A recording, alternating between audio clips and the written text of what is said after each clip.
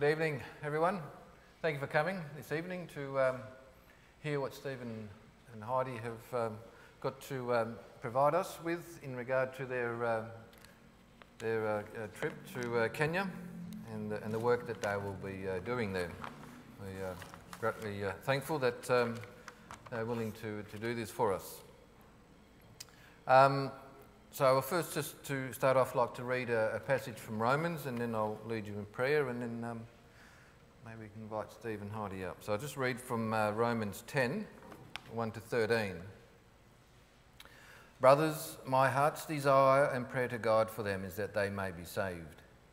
For I bear them witness that they have zeal for God, but not according to knowledge. For being ignorant of the righteousness of God and seeking to establish their own, they did not submit to God's righteousness. For Christ is the end of the law for righteousness to everyone who believes. For Moses writes about the righteousness that is based on the law, that the person who does the commandments shall live by them. But the righteousness based on faith says, do not say in your heart, who will ascend into heaven, that is, to bring Christ down, or who will descend into abyss, that is, to bring Christ up from the dead. But what does it say? The word is near you, in your mouth and in your heart. That is, the word of faith that we proclaim. Because if you confess with your mouth that Jesus is Lord and believe in your heart that God raised him from the dead, you will be saved. For with the heart one believes and is justified, and with the mouth one confesses and is saved. For the scripture says, everyone who believes in him will not be put to shame. For there is no distinction between Jew and Greek. For the same Lord is the Lord of all, bestowing his riches on all who call on him. For everyone who calls on the name of the Lord will be saved. So far.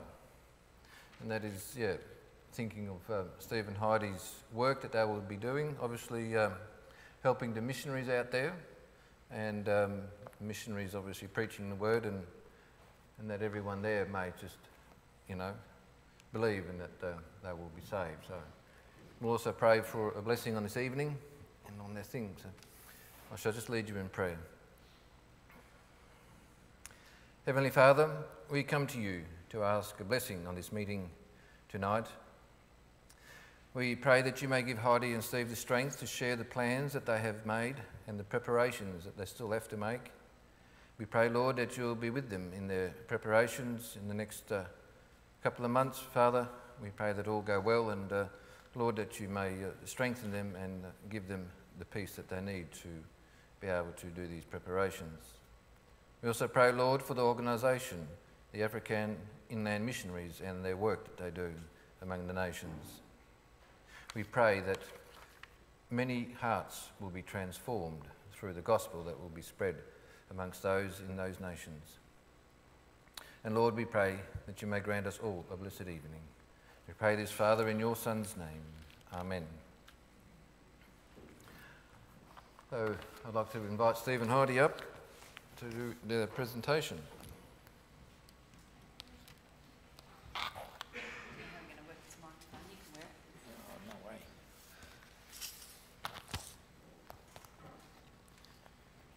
Well, first of all, thank you for coming along and being willing to hear a little bit about our journey to Kenya and what we will be doing there. First of all, habari, mimi ni Steve, nina furaha, kukutana na wewe.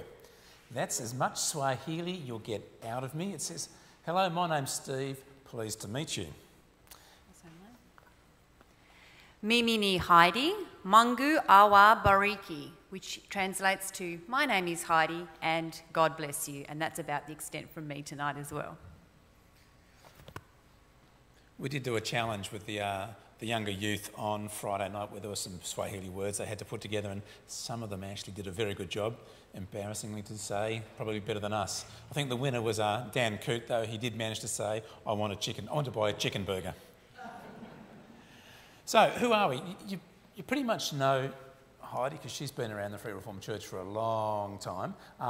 I have a slightly circuitous background or a way to come to the church. I grew up in the Salvation Army, which is quite a different church. Everybody wears the same kind of, well, when I was there, everyone wore the same kind of suit. There was brass bands, there was choirs, but it still had a heart for mission. And I guess that was something that was instilled in me as a young kid, was that there are missionaries who go and do work elsewhere. During the day, I teach at Scotch Oakburn. I trained as a music teacher. School found out I had an IT background, so I started teaching IT. I'm head of department these days, so I run a team of about 8 teachers and 20 or so music tutors. So that kind of keeps me busy during the day. We're both involved with music outside of school, at the university. And of course, Heidi's with the SES, does a lot of community-minded work with that as well. So that's kind of who we are. But I guess really you're interested more in knowing about Africa Inland Mission, who they are, what they do, Rift Valley Academy, where we are going to serve, and what we will be doing when we get there in about 67 days. So we are working under the organisation, or under the umbrella of the organisation, Africa Inland Mission. And if you've never heard of them before you sort of came across the work we're doing, then you're not alone, because I'd never heard of them either, and nor had Steve. And when we started on this journey, we actually asked Pastor Wes and we said, you know, this is the organisation we're thinking of working with. Do you know anything about them? And interestingly, he came back and said, well, actually, yes. When I was a child growing up at school, in primary school, we collected money for this organisation. So that was really wonderful to hear. He was the first person we knew who had heard of Africa Inland Mission. And so we sort of had a look at who they were, because obviously if we were going to go down the path of working for Africa Inland Mission, we wanted to make sure it was an organisation that we felt that we could, with our Christian faith, do in good faith. So Africa Inland Mission was started in 1895, and it was started by a person called Peter Cameron Scott, and he was from the Presbyterian Church in Scotland. And he went across to Africa and basically got the ball rolling as far as who Africa Inland Mission is. And so it evolved, and over the years, beginning in Kenya, which is where they were first based, it grew to being able to reach African people all across the country. And today it has become the largest interdenominational mission operating in Africa, so it's huge. There are 1,000 missionaries who are out in the field for Africa Inland Mission, and they are working in 22 different countries in Africa.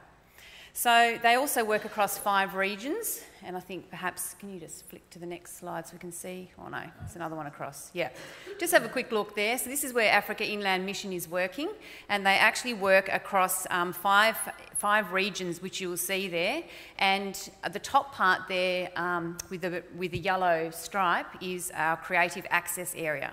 So this is the area where they won't actually name the countries and where they won't actually specify exactly where they're working for security reasons. But these are the areas that Africa Inland Mission works in. And when we had a look at what Africa Inland Mission does, and we had a chat to Pastor Wes, we decided this was an organisation that we felt we could work for, and so we continued with our journey towards where we are today. And Steve will tell you a bit more. So before we get on to where we're up to, Africa Inland Mission has three strands. One is the actual boots on the ground, the missionaries working out in the mission field, working with tribes like the Maasai and other what they call unreached people groups. There are about 1,000 unreached people groups that have never met a Christian, heard the name of Jesus, or even seen a church.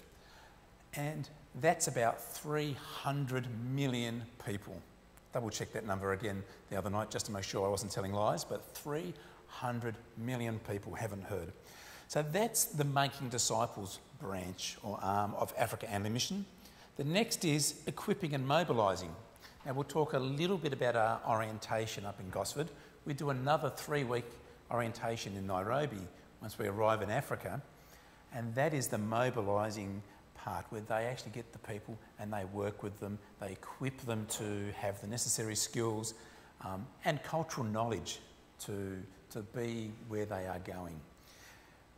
There are mobilising regions for each country, so the Asia Pacific is the branch we come out of, and that's based up in Gosford. There's an American one, there's South America, there's Europe. Hong Kong have just opened up their own. New Zealand want to open up their own as well. So there are mobilising regions. So that's the equipping and mobilising. and there's support workers, and we're going to support it. They still call us missionaries, but we're going to support missionaries, supporting those in the field. We're supporting by educating and caring for their children. There's another one called AIM Air. So they have pilots and airplane technicians who work for them, who fly the missionaries into the remote areas and get them out. So they're the three parts of AIM. Rift Valley Academy is the school. Rift Valley Academy has been around since 1906. Just go back to the first slide, Larry, just quickly. No, one before. Yep. Yeah, so RVA has been around since 1906. It was established because there was seen the need for the children of the missionaries to receive a good education. It was set up by an American guy, so it's an American school, American curriculum, kind of American school terms as well. And it got a pretty decent name not long after it was founded, because President Teddy Roosevelt flew across to Kenya, or sailed across, and he opened the school. He laid the cornerstone. So that's how in such high regard it was held. Interesting fact, it in 2003 was rated the second top school, high school in all of Africa. That's 20 years ago, but hey, I couldn't find any more relevant or new data on it. Currently there are about 500 students at the school, over 30 nationalities of students who work there. There are also students who come from the local village of Kajabi, and there are now more and more African-born students there, because one of aims is to have the African Christians trained up to be missionaries in their own country. So they now send their own students back to the school. You get it. Next one, thank you. Click it. Yeah, I'll just click Larry. So just to be able to give you a definition of what Africa Inland Mission is about, they are a Christian mission sending agency, and they have a heart for Africa's people. That's the long and short of what they're about. AIM's desire is to see the worship of Jesus Christ spread across the continent of Africa through individual lives fully committed to him, and then also collectively through Christ-centred church communities. And they work in line with the Africa Inland Church. So those two go hand in hand, and they're the churches that are formed around the country. His church in Africa is growing vast, and it's growing daily. But there's still over 1,000 African people groups who have yet to hear the good news of Jesus Christ. And I guess for us, when we heard this figure as we did our training in Gosford over summer, this really struck a chord with us. When you think of so many people who've never had the opportunity to hear the gospel, have never even met a Christian, and they're the people groups, let alone the 300 million individuals that form those 1,000 people groups. It just shows what a great need there is for the gospel to go out in Africa. Click, Barry. So they're the regions that we spoke about: the central region, the eastern region, which is where we will be working, which is the red region there, the southern region and the northern region.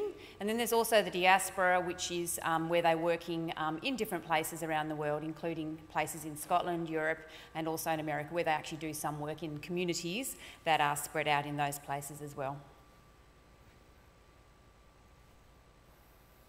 Okay, so why us? Why are we going to Kenya?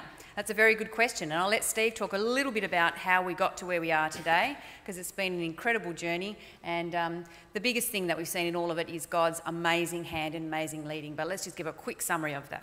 Keep it quick. A quick summary, right. So, about 20 years ago, I was invited to do some work in America at a university called Northwestern College, and the head of the music faculty there was a guy called Rod Leffler. One of our good friends, Monty Mumford, who's taught out at UTAS for 20 years, he was doing a 5-year contract job teaching music over in Minnesota. So Monty said, hey, come over, spend some time, do some teaching for me, come and check it out. So I went over and I met Rod, and I met him a couple of times because he was like the head of the school, so we don't talk to him very often because he's too busy and too important. That was it. He came out here in 2007 with the band from the university over there, and that was the last time I spoke or saw him. And then a curious email arrived in my inbox in March last year. That basically said, hey Steve, you remember me? I said, yes, of course. And he said, I've been talking to Monty. Monty said, no, are you interested in going to Kenya to teach at this international school? I thought, great. Why not? Well, I've been looking for something different. I've been at school for about 20 years, up for a challenge, up for a change.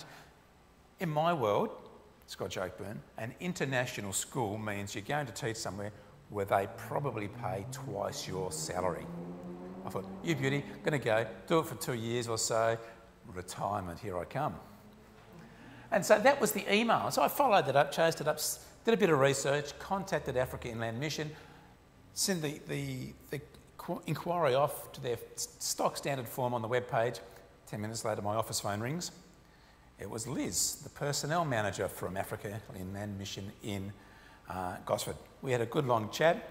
She sent us the applications, the paperwork, and then we took it home and read it. Thought, wow, this is a big process.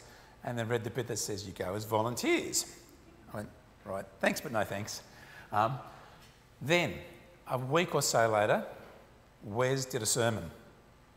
And the sermon was on, I can't remember, but it was around using your time and your talents in the service of God.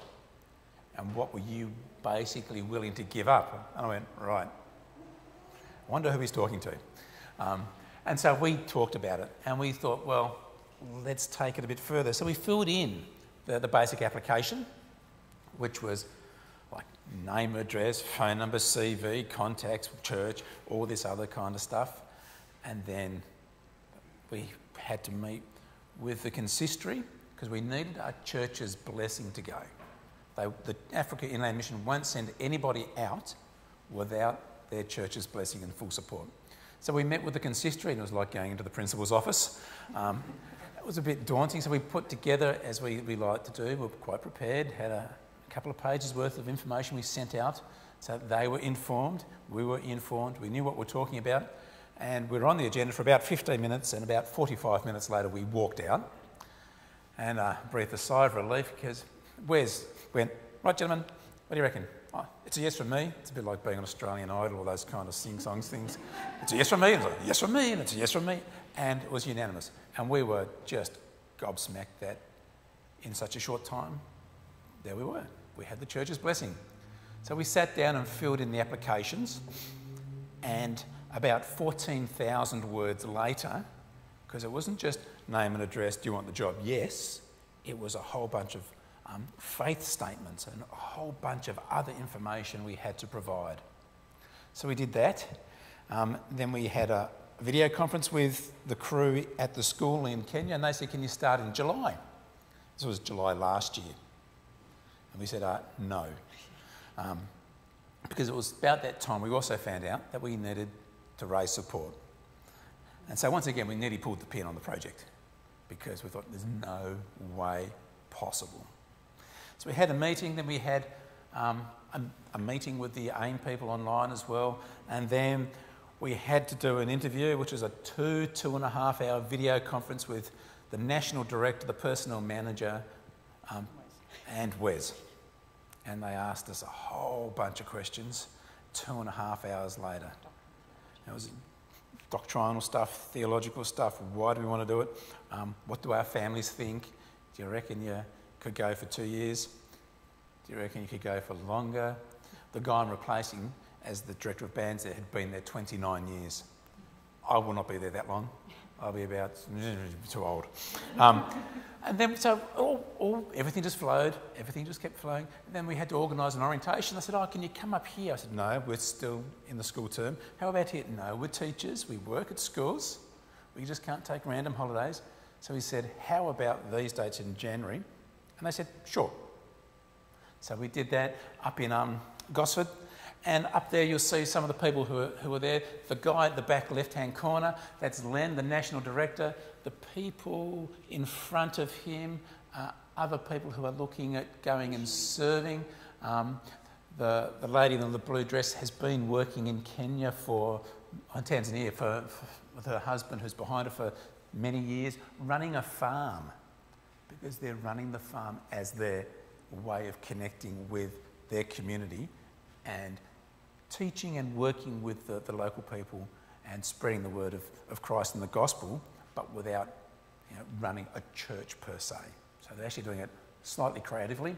Of course, there's Heidi, there's me, and to the right of us, there are some people who are going to serve also, and the lady on the end in the red top is Liz, the personnel manager that we've had a lot of contact with. And underneath it, they made us eat some African food.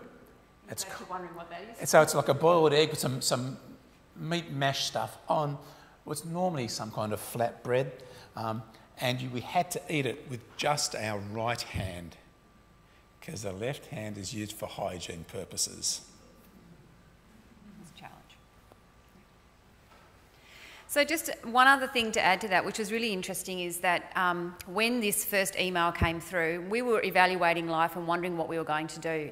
And we actually had some more long service leave coming up. And how many years ago now have we been on our trip? 8 years ago we were travelling the country. 8 years ago we done a motorbike trip around the country and really enjoyed getting out and just being able to step back and reflect on where God might be leading our lives. And we just thought, we don't know where we're going, let's do another one of those trips in our long service leave and see where God might be calling us to be. And so we just in the middle of planning all of this, working out when we're going to go, how we're going to save our funds and what we were going to do when this email came across our desk. And it was really quite life-shattering for us and life-changing for us in the best possible way. Because all of a sudden, instead of following what was essentially, could have been a selfish pursuit in that we were going to go and enjoy ourselves for our long service leave, we suddenly turned it on its head and went, actually, God's calling us to something much bigger than ourselves. And that was really exciting and terrifying all at the same time, as we thought, this is going to cost in many ways. And yet we could feel God opening the doors and calling us over and over again. No, this is where I'm leading you to go. No, you've got more to do than just to go and enjoy yourselves on your long service leave. And so it sort of really has shifted our focus, and we've gone from wanting to do a motorbike trip around the country to selling our motorbikes and all the gear that we have and all our vehicles to being able to come and do this. And yet we couldn't feel more joy at what God is calling us to do. And it's just been a wonderful journey to this point. So it's just worth for us also reflecting on where we've come from and the amazing way God answers prayer. And it's one of the things that I've always believed, be careful what you pray for, because God might answer those prayers in ways that you don't expect. And we'd pray that God would show us where he wanted us to work and to live and how he wanted to use us. Was it here in our schools? Was it doing something different? And we believe God's shown us that in a way that's been quite turned life on its head. So that's wonderful. So why us? Next one, Larry. Okay, so where are we going and when are we going? Well, Steve's made this lovely little graphic there to give you a bit of an idea as to where we're going. Is that working? Should be working. Yep, there it goes. That's where we're going. So on the 4th of July, which is in how many days? 60-something. He counts down every day, I think. In 60-something days, we'll be heading across to Perth, Western Australia, where we get to see my family for a few days. And then from there, we head across to Nairobi. And in Nairobi, we'll spend 3 weeks doing our induction over there. There we go. And then from Nairobi, we head 50 k's northwest-ish. And that's where the little township is where we'll be working, and that is Kajabi. And then within Kajabi is the Rift Valley Academy where we'll be working. And Rift Valley Academy is not necessarily what people think of, or the Rift Valley when they think of Africa. Often when people think of Africa, a bit like Australia, they think it's all the same Australia-wide, but it's not. Where we're going to be is at an altitude similar to what Ben Lomond is. So that's a little bit different than sort of in the lowlands where Nairobi is, where it's very humid and still quite hot there. Where we'll be is much cooler climes, and I'm very happy about that. I'm a cool climb person, so I'm quite happy that we're not going to be quite in the stinking tropical heat, but it'll be quite a high altitude. And we'll show you some photos shortly. You'll see the Rift Valley, which it sits perched above the Rift Valley. Where we're going to be in the Rift Valley Academy is a compound of sorts, so it's a big gated community where the school is. One of the first questions my dad asked is it safe there? And that's something your dad's allowed to ask, I think. And we said, well, you know, safety is something that can be measured in lots of different ways, but basically where we are is considered to be one of the safer places in Kenya. and you know, the ratings for safety do get reviewed regularly, and we're kept in good communication. But where we are is considered to be quite a safe place, and the township itself is very mission oriented. There's a mission hospital there, there's an Africa Inland Church there, so the actual township itself is a real mission oriented township. It's also a dry town, and that's something that we might, you know, sort of think of when we think of Outback Australia. Some of the towns in Outback Australia are dry towns, but also where we're going to be, no alcohol and no cigarettes. So Steve's got to give up smoking. No, just kidding. But they have found that having it as a dry town, they don't want to change that because they found the crime rate's very low there, and it's been really good for their population. So that's something just as an interesting reflection of the mission community that is in that area. What's up next? That little box, black box there, is a video about Rift Valley Academy. It's about 7 or 8 years old now, but it will give you a good insight into the school and what it is there for and what the teachers do and what it means to those missionaries who work out in the field, doing the hard yards, doing the hard work. Heidi gets a bit frustrated when I say this, but some of the missionaries out there who are working in the field literally live in cow poo and straw huts, no running water, no bathroom, no electricity. And they send their kids to be parented, cared for, educated and discipled because they can't do it. They don't have the internet, they can't have computers, they can't do science labs, it's not safe, so they send their kids to this school, and you'll hear some of the stories of some of the missionaries who work out in the field. Thanks, Larry.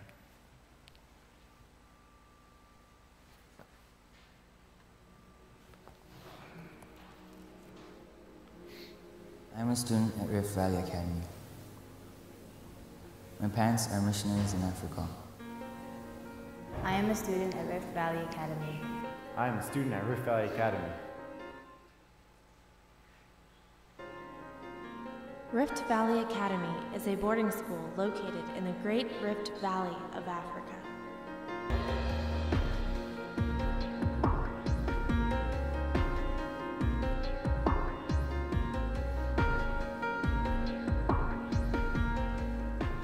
I'm a church planter among the Kuria people. I'm sure there's less than 1% evangelical Christians among the Kuria. They've been overlooked. We have 2 kids at RVA, soon to have 3. As a family, we work amongst the Maasai people. Timothy has a strong missionary attitude. And since he came to RVA, we feel that he has actually grown in his faith. And we can see that when he comes home, because he wants to be out there working with the Maasai and sharing his faith.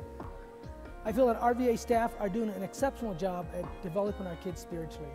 They not just are caring for our kids, but they love our kids. And they go the extra mile to see them mature and grow even spiritually. I think the most important part of my job is making sure that I love these kids.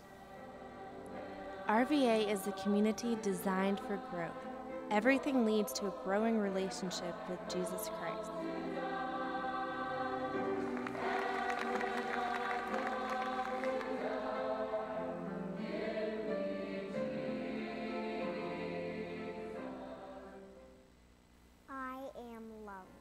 I'm independent.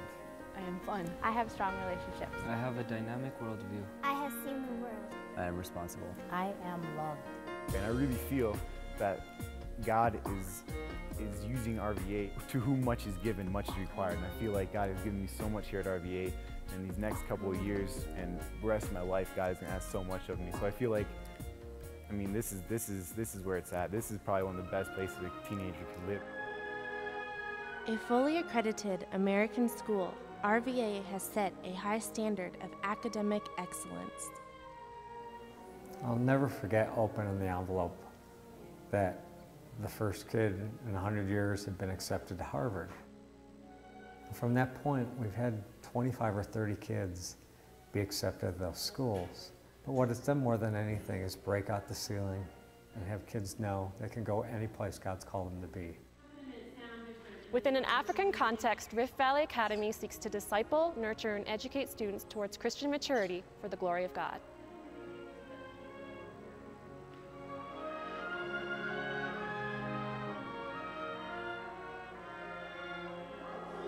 solid baking soda. Set it on its side. Rest here. Torque, it's still first existing. We are truly humbled by the caliber of staff who give up otherwise very lucrative, comfortable jobs to come out here and teach our kids and love our kids and help raise our kids. We couldn't do our job unless they were here. We decided to send Laura to RVA. We knew that for her to be able to succeed well as she continued on after high school and to college and further in life, we wanted her to be able to be involved in things like sports and music and academics, where she was being challenged not only by a teacher, a trained teacher, but also by her fellow students. RVA is teaching them a lot about what it means to be a leader and how to do that amongst your peers. Because our kids are here at RVA, they have great opportunity for things that they couldn't do at home. The internet and computer, the opportunities they have here. Science labs, my kids love science and biology. We're so grateful for RVA because we can offer them more.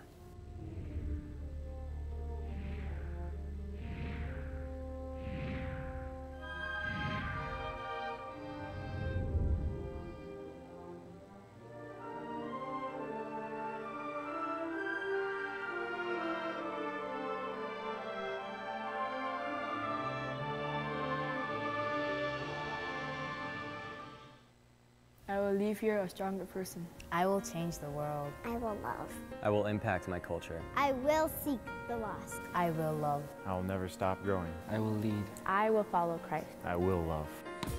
Okay, Allie.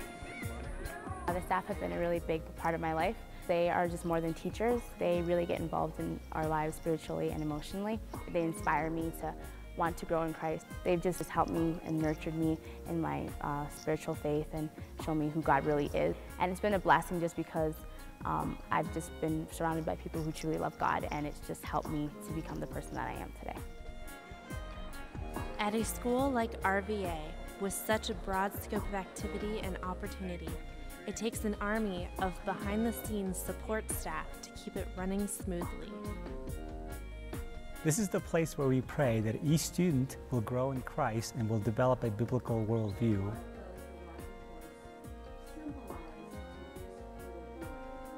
We want to equip them academically and socially to glorify God in their future lives.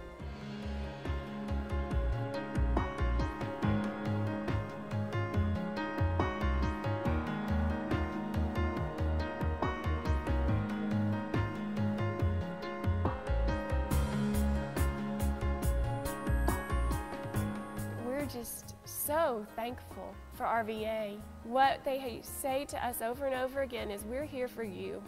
We're not called to your ministry. We don't know how you do it, but we're here so that you can do it. They minister to us by loving our kids. We love the RVA staff, and not just because we know them, but because our kids love them. I'm a missionary in Africa. I am a missionary in Africa. We are missionaries in Africa. I'm a missionary in Africa, and we couldn't do our ministry if it wasn't for Rift Valley Academy. And I couldn't be here if it wasn't for Rift Valley Academy. We couldn't do our ministry. We couldn't be here if it wasn't. I don't know how we would survive out here if it wasn't for. I couldn't be here if it wasn't for Rift Valley Academy.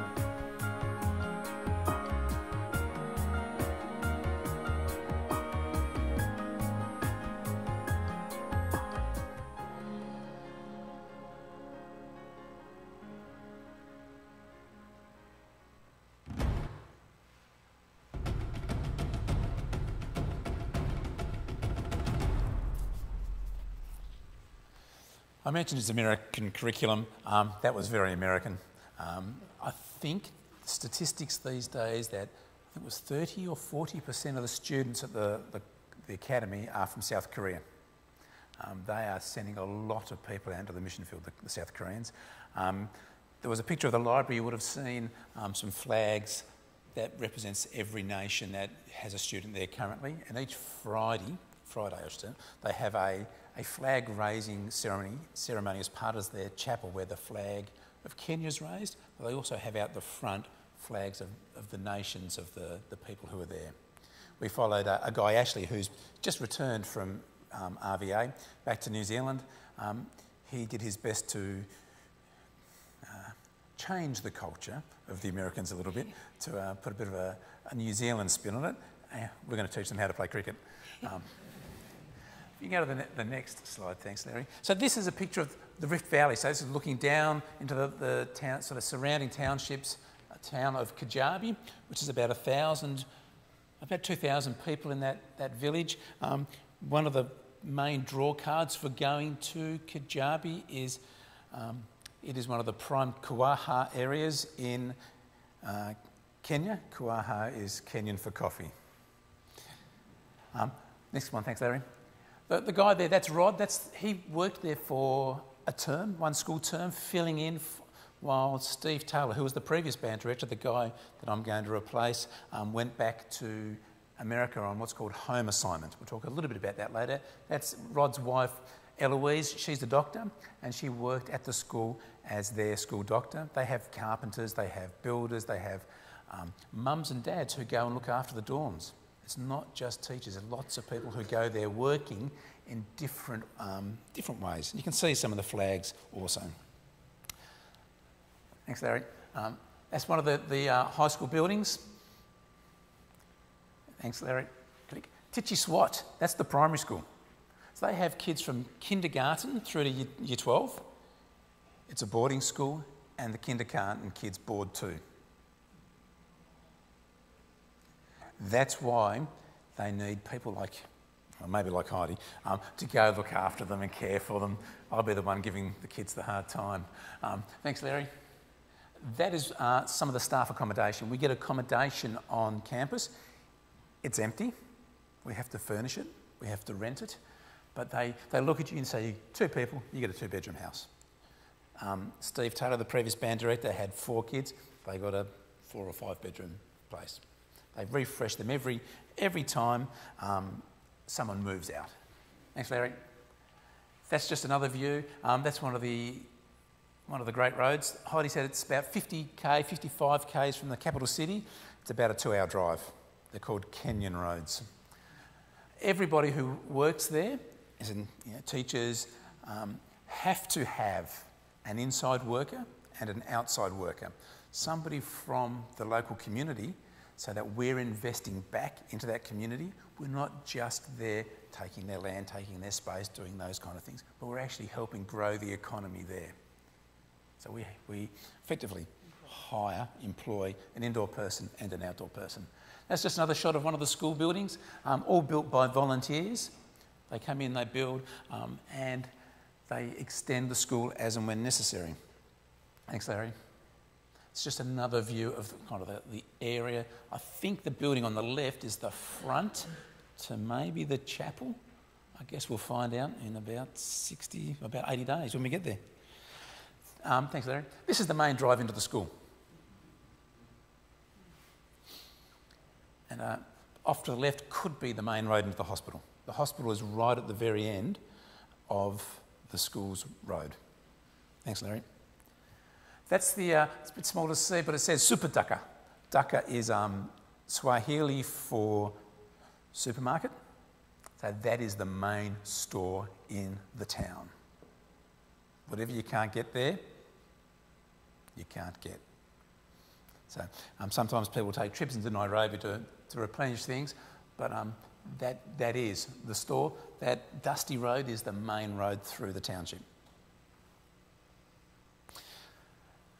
That is the Africa Inland Church. The school has church services, chapel services on campus, but they do go down and worship at that church with the local community as well. And that was probably established around 1900, same time the school was.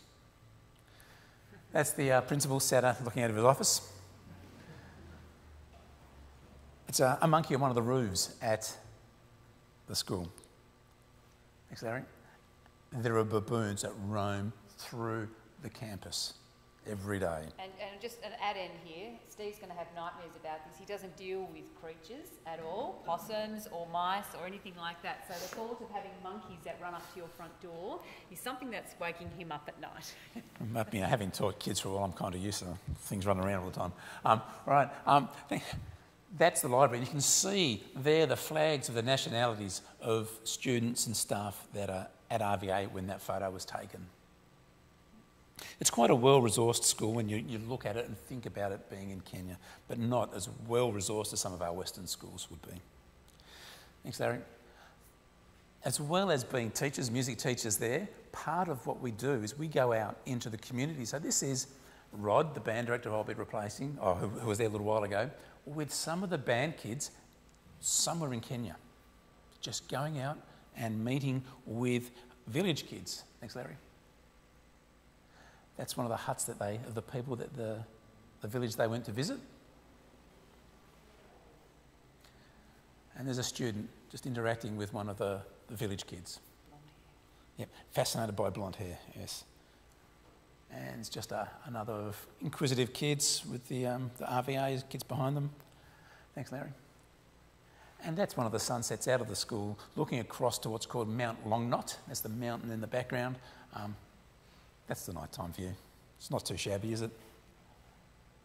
So, thanks, Larry. So what are we doing?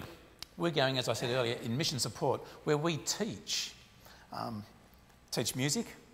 Possibly they need a computer teacher. They may need to do some of that. They may need a bit of work in the Titchy SWAT for classroom work, or art with Heidi and music with Heidi. They need people working from K to 10 or K to 12 with music. We'll be there as teachers. We'll be there to disciple the students. We'll be hosting Bible studies in our home. The kids will apparently just go, they're struggling, bang, bang, bang, on your door. If you're a teacher, they get on with, and they'll just come in and sit and talk. We work and walk alongside them, help them grow in their faith. We have to be their parents. We have to love and care for these kids like they're our own. Because mum and dad, Kenya's like there, mum and dad could be working over here somewhere, thousands of kilometres away.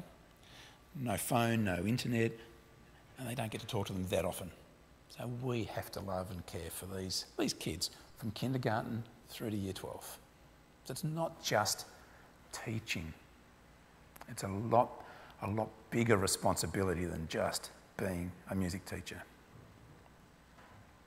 Thanks, Larry. We've all heard the Great Commission, and we are all kingdom workers. Whether we're here in Launceston, whether in Kajabi, whether serving in the mission fields in Papua New Guinea or Africa, doesn't matter where we are all mission workers, and God has called us to serve him somewhere. I forgot to mention it when I was talking about the email.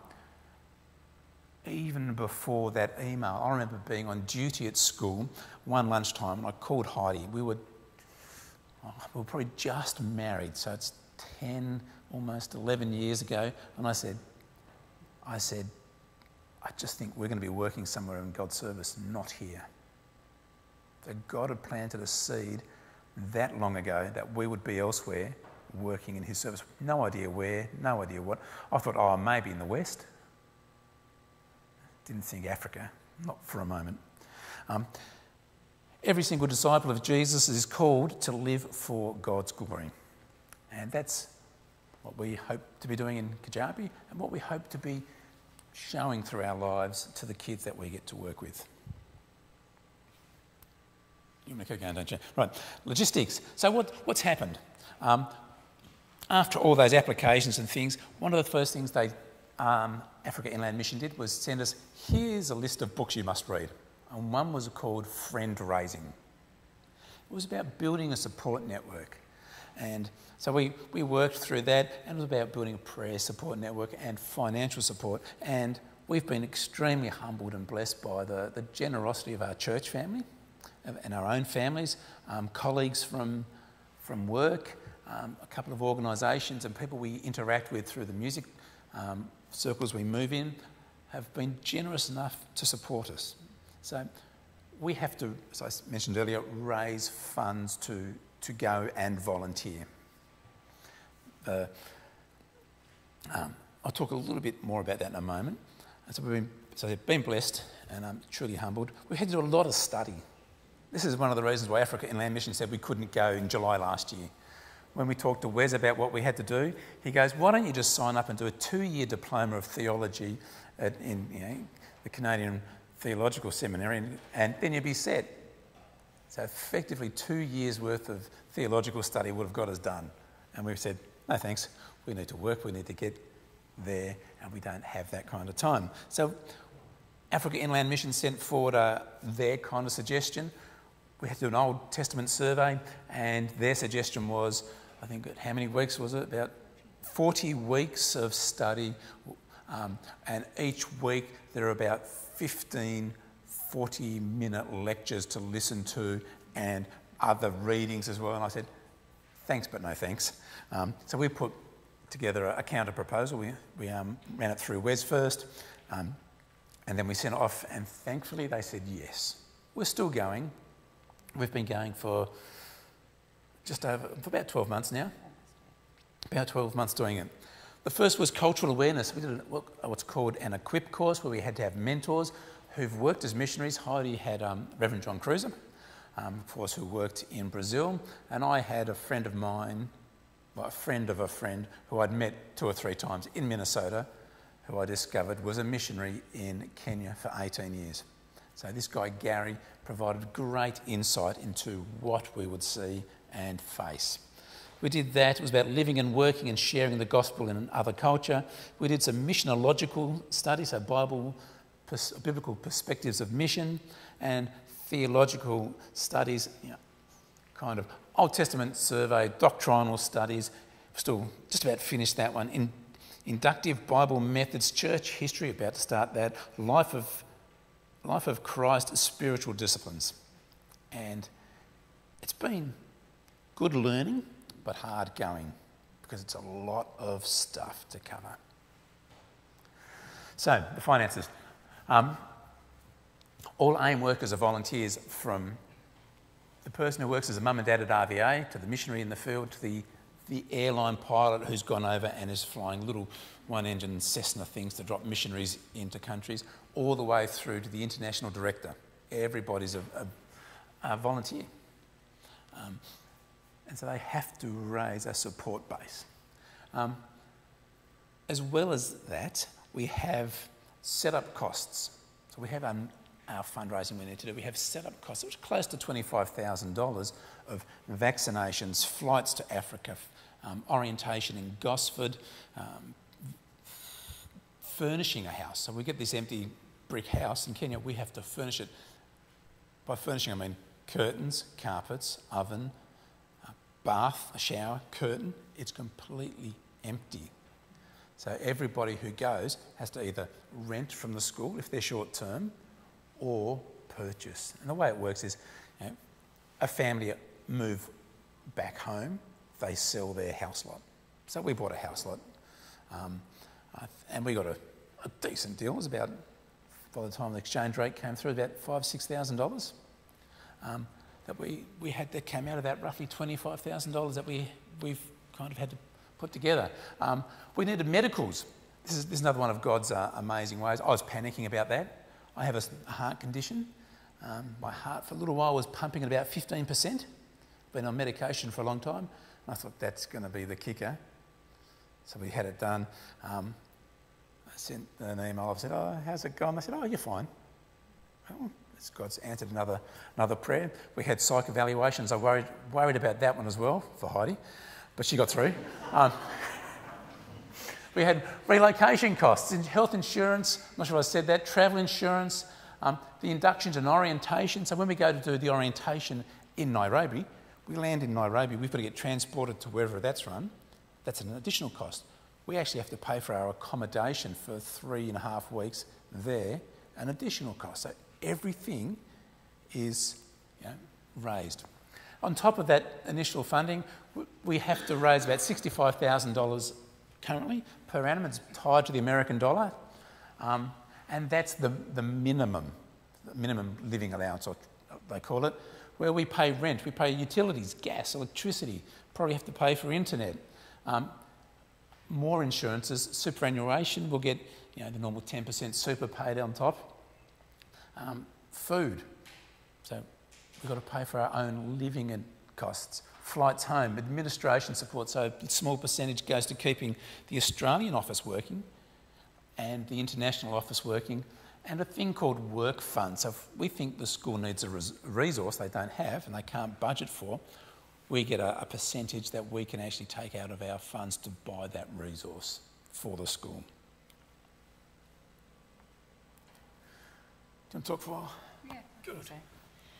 Okay, we're almost at the end of our presentation, but just want to share with you another small clip which I think really demonstrates the motivation we had to serve in Kenya, but also that shows the wider need for workers in places like Kenya, and we hope that it will also plant a seed for you to see what it is all about. And really it links into to what we see as our mission and what we see as our purpose here on this earth, and it's something we've come back to over and again. I love the Westminster Shorter Catechisms, what is the chief end of man, or the chief purpose of man, and that is to glorify God and enjoy him forever. And that's come over and over and over in our deliberations, in our thinking, in our study as we've gone through it all. That's what's driving us. We really want to hang on to that, and I think this little clip will give you a bit of insight into that, if you don't mind, Larry.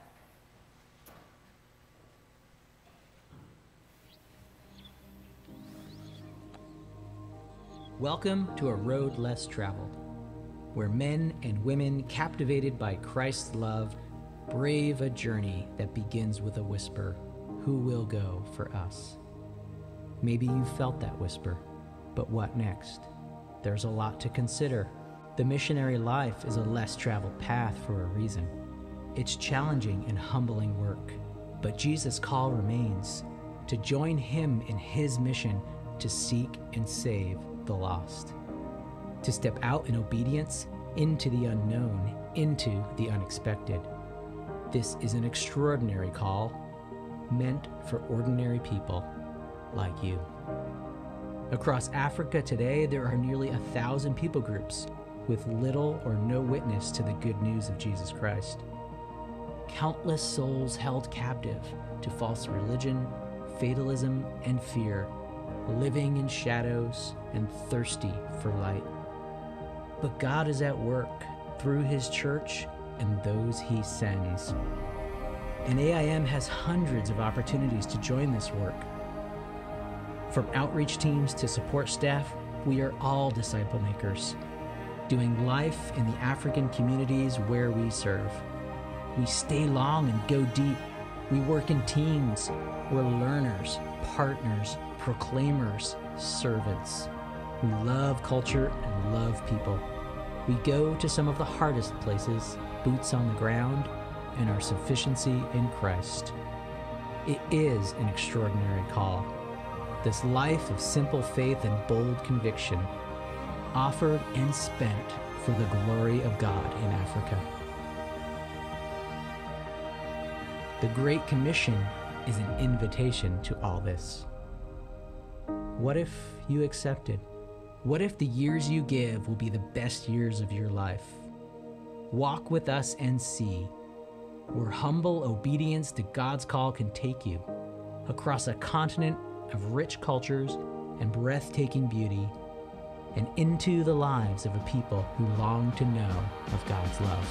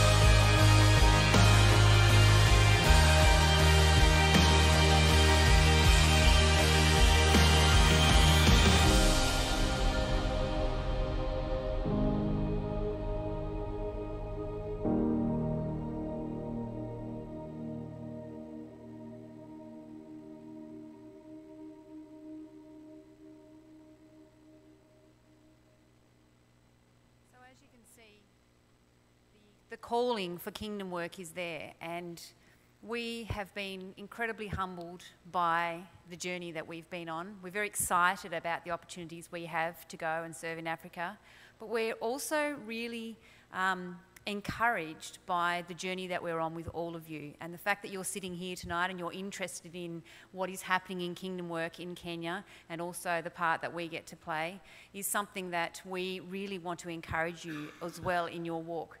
Because we all have a role to play in the Great Commission. Nobody's exempt from that. Everybody is called to that Great Commission to reach out with that gospel truth, and we all get to do it in different ways. For us, at this point in our lives, we see that as being called to actually go across to Kenya and to work with the children and with the people that we interact with there in Kenya. But for each of us, there's a role to play, and those are some things that we're going to ask of you as well, if we can go to that. There. So ways that you can also support kingdom work are incredibly powerful. Praying for us, but also praying for the work in Africa. There is so much need in Africa, and the prayers of God's people everywhere are powerful. If you would also like to follow what we are doing and follow the journey we're on and come with us on that journey, then please do sign up for our newsletter. Many of you have also partnered with us financially, and we're deeply grateful for that. That's not supporting us so much as it is supporting kingdom work. And when we see how we can all play that role in God's kingdom, it is very exciting. And there's our blog as well. Steve's pretty good at keeping it up to date. So if you would like to follow along with us, then you can follow that work as well. But we'd like to finish just by giving you an opportunity to ask any questions you may have. There's so much information. We live and breathe it every day at the moment. But if there are things that you've got questions about, then by all means, we'd love to try and answer if you have any questions this evening.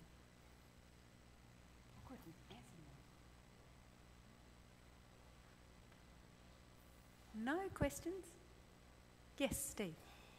How many in Australia then go to this mission field? You had that picture up there, about 12 people. Is that the extent? No, there's a lot more. And there's, I guess in the last couple of months, there's been an influx of people wanting to go. Liz, the personal manager, is literally run off her feet with inquiries. So we probably, in our induction, there were 4 other people that were there at the same time who are looking again to one of the other programs. We had a couple there, the ones who were working in Tanzania. They were back in what's called home assignment, and there's probably, we don't know the numbers, but probably about 40 people who go out, and that includes doctors and nurses that work at the Kajabi Hospital, just at the bottom of in the Rift Valley in Kajabi. It's a Christian hospital, and they're volunteers. So there's a lot of people going there for short-term work as well. In the school itself, we were the only Australians there at that point in time, so we fly the flag for Australia. But as far as Africa Inland Mission goes, yes, there's probably about 40 workers in the field at present. Yeah. Anyone else? So do you get to have holidays and come back? Yeah, that sort of leads into that home assignment that I mentioned a while ago. We'll be there for 2 years. And there are school holidays. There are, for those people who are teachers, will probably have a heart attack when I say this. They are 13-week terms. Back to bad old days. Which is going to kill me.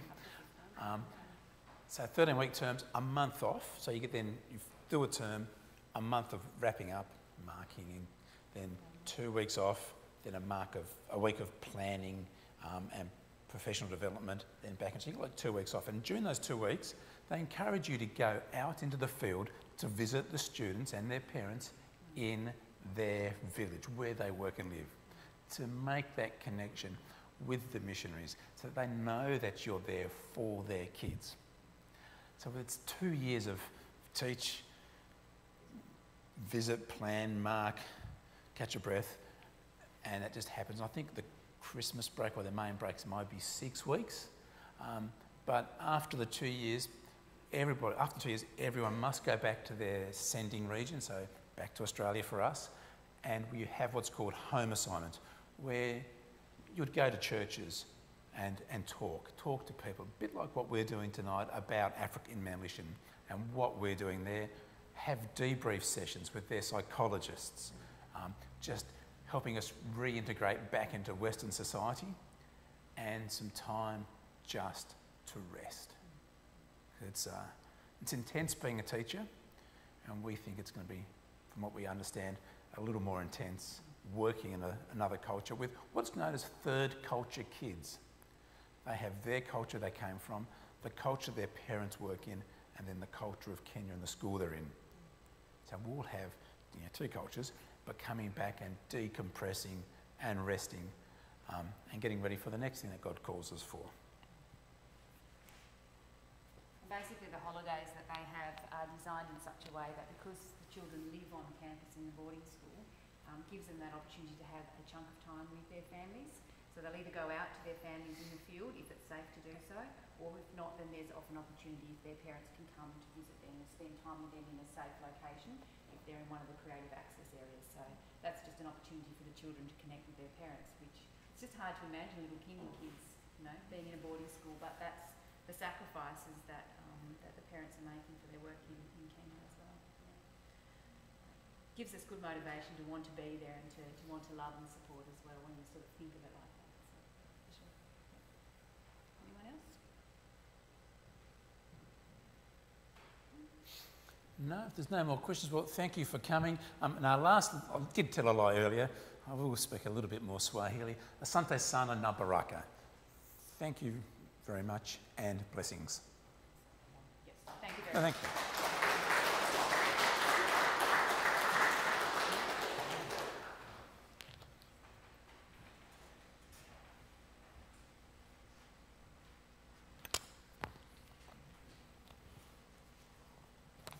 Well, thank you very much, Stephen Heidi, for that presentation. Certainly an eye-opener for where you're going, and we certainly thank God that He has shown you this path, and we certainly wish you and that God will certainly bless you and give you the strength with the important work of spreading the gospel around these countries, and certainly commend you both on the path you have taken. We'll pray also that God will bless you in this. So I'll just close this meeting then in prayer, and if you do have any further questions, I suppose Heidi and Steve will still be around here to answer them for you. I'll just close in prayer. Almighty God and Father, you are our Maker. We praise you for giving us life and sustaining us every day. You give us all we need for body and soul. Make us diligent workers, wise stewards and cheerful givers. Keep us from wasting your gifts on empty and selfish pursuits. Give us a heart of wisdom. We thank you, Father, that you have guided Steve and Heidi to use their gifts and talents in the service of your name. We pray that you will bless their work, that they will take up soon in Kenya. Guide them so they may boldly testify your name and of a Saviour who was conceived, born and died for us. We pray, Father, that you may give us all the courage to speak out in a selfish world that has largely forgotten you and ignores your creative work. Help us in every situation to stand fast in perspective that we are your children, bought with Christ's blood and sealed with his Spirit. May that identity give us confidence today and every day to walk before your holy face, to encourage each other, and especially to encourage and support Steve and Heidi as they leave Tasmania. Help us now to rest in the knowledge that you hear us and care for us. In Jesus' name we pray. Amen. Thank you all for coming.